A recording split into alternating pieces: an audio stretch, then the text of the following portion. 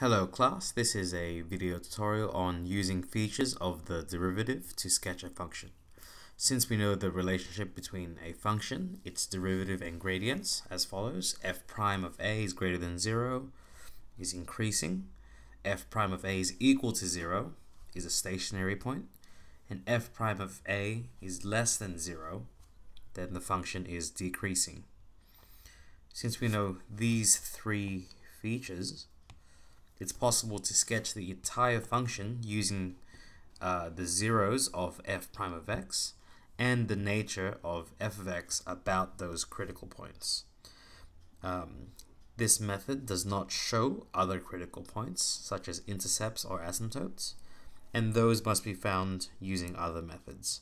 This just does a very rough sketch of what the function would look like. So let's get on with it. Let's sketch the following using a derivative table. So first, we're going to need the first derivative of each of these. So let's differentiate these now. Bringing the power down, we get 2x. And for this one, we just drop the coefficient. And the constant goes away. So now we're going to solve for the zeros of f prime of x. So we're going to let this equal 0, which will give us 2x equals negative 2, which gives us x equals negative 1. Now using this as our critical point, we can use derivative tables, which I'm going to show you now. So our x values and our f prime of x values. So the critical point that I'm going to be using is going to be negative 1. And the points that we need are ones close to the critical points that we have. So by that we mean I'm going to use one above and one below. So we know that this here is a stationary point. And so the sketch of this, we should draw sketches of these. There we are. So the sketch of a stationary point, well, that's going to be flat. If we take f prime of 0, so let's quickly test that. So f prime of 0 is equal to 2 times, taking it from here, 0 plus 2, well, that is 2. And we know that a positive f prime is an increasing function, so this is positive. So that means our tangent at that point looks like that. It's increasing. If we take f prime of negative 2, so let's substitute negative 2 now. So let's get rid of these. And let's substitute in negative 2. Well, this gives us negative 4 plus 2. Negative 4 plus 2 is negative 2. So this is a negative gradient, meaning it will decrease like this. Well, we have a very rough sketch. Okay, so now we can draw what the function might look like. Here we are. Here we are. So at x equals negative 1, let's move this around. X equals negative 1 is around about, let's say, here. And I know there's a turning point somewhere there. Okay, so I know there's a turning point somewhere here. I don't know where it is, but I do know that it should be something like this. That is a very rough sketch. All right, and how I got that was at negative 1, x equals negative 1, we have a tangent that's stationary like this.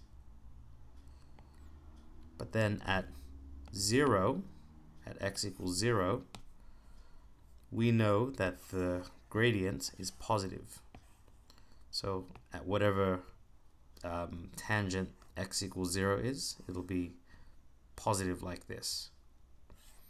And x equals -2, let's say -2 is here, we have a negative gradient, so that's how I drew my function. Let's get on with the next example. Here we go. So for this one first, whoops, I just accidentally got rid of this, g of x. So now let's find g prime of x. That's going to be 3x squared plus 12x. Now for this, we're going to let this equal 0 again. And now we're going to factorize for zeros of this. So I'm going to factor 3x out, giving me x plus 4 is equal to 0. And the zeros I can calculate are x equals 0 and x equals -4. And these are the critical points I'm going to be testing: x, f prime of x, and my drawing. Whoops.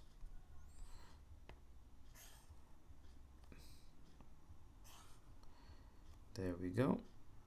So here's going to be my -4. Here's going to be my 0 and my value above. And my drawings, my rough tangents, are going to be at the bottom. So at the points I'm going to be testing are -5, 1, and because we only need to test values in between here, I'm only going to test the value 1 right in the middle is -2. It's 1. Okay, so here we go. Let's test f prime. Oh, sorry, hang on. I know these are going to be 0 already. So these are going to be, let's draw a tangent in this color. That's going to be stationary points like so. Okay. So now we can find the values of this one here. So let's find the one in between. So let's take g prime of -2. So g prime of -2. We're substituting this for here. So let's do that. We get 3 times -2, -2 plus 4. This is going to be -6 times 2. That's going to be -12, which is negative. So that's a negative. So that is a negative gradient, which means a negative gradient is decreasing. So it's doing this. Move right along. Let's test -5. Let's see what value comes out. So g prime of -5, that's going to be 3 times -5, -5 plus 1. 3 times -5 is -15. -5 plus 5 is -1. This will give me a positive gradient. So that's positive, which means the graph is increasing at that point. And we have one last one. So let's get this ready. Let's do this one last time. Oops. So we're going to be testing g prime of 1. So substituting 1 into all x, this gives me 3 times 5, which is 15. That is a positive gradient.